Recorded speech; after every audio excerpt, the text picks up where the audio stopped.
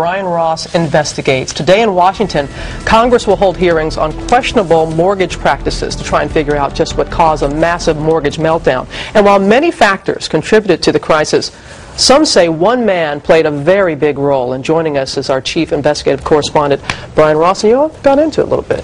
Good morning, Robin. This is a story about that man and the thousands of Americans who've gone to court to say he needs to be held accountable. They say he and his company essentially led the way in establishing practices that had a lot to do with the current mortgage meltdown in this country.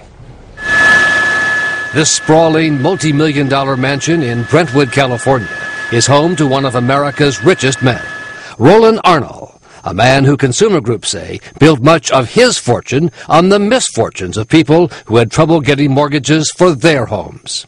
If you were building a Mount Rushmore of people who should be on the face of the mortgage lending crisis, I think Roland Arnall has a distinct place in that litany. Arnall was the founder, sole owner, and chairman of a company called Ameriquest, which attorneys general across the country have accused of fraudulent, misleading, and deceptive practices in arranging mortgages for hundreds of thousands of American homeowners. Now, many of Ameriquest's customers are being forced out of their homes, including the Anderson family of New Hampshire, stuck with payments they cannot afford.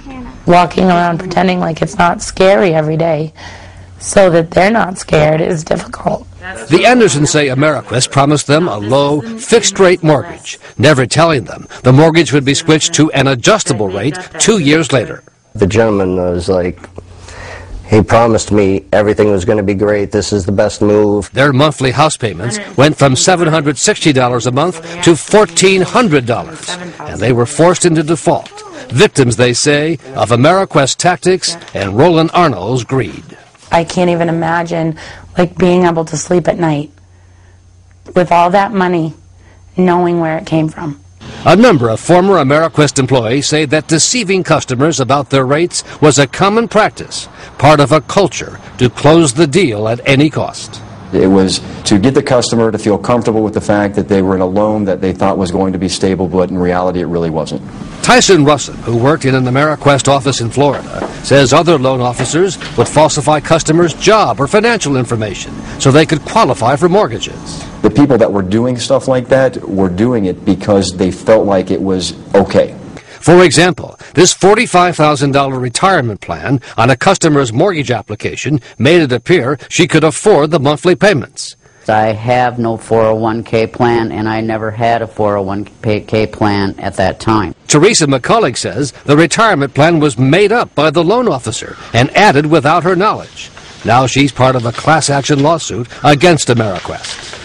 The lawyers suing Ameriquest say that its founder, Arnall, should be held personally accountable for what they allege are the company's deceptive, predatory practices. Mr. Arnall knew or should have known that the practices that he put into place were going to result in this kind of conduct. He didn't have to see any of the fallout. He just got to sit at the top and collect the profits. And the profits were huge. Ameriquest bought the naming rights to the Texas Rangers baseball stadium, sponsored a Rolling Stones summer tour, and Arnall and his wife became the single biggest contributors to the Bush-Cheney campaign in 2004. Is there any way to talk to you just for a minute about this? Something he was not eager to talk about during the campaign. Such a wonderful Brian Ross. Now Ameriquest is in shambles. It has fired thousands of employees and closed all of its sales offices. While admitting no wrongdoing, the company paid $325 million to settle the lawsuits brought by 49 states, an amount which seems big but comes out to less than $1,000 per customer. But Arnall still lives the good life. Ambassador Roland Arnall. After all those big contributions, President Bush appointed Arnall to be U.S. Ambassador to the Netherlands. At his Senate confirmation hearings, Arnall said he was not involved in day-to-day operations at Ameriquest and blamed the problems on rogue employees. When we found out they were let go, and action was taken so that it wouldn't happen again. That's completely laughable. I mean, I think what you had at Ameriquest was a corporate culture of corruption. For many Ameriquest customers who have lost their homes, including Deanna Critelli of Tampa, it is appalling that Arnall was selected to serve as an official representative of the United States of America. He can take millions and millions of money, take our homes from us. for the sake of greed? So he could buy into being an ambassador? I mean, for what? Arnall would not agree to be interviewed for our report this morning, and unlike many of the people who did business with his company, he remains a wealthy and apparently happy man with a number of his own big homes, not to mention his residence as the U.S. ambassador in the Netherlands.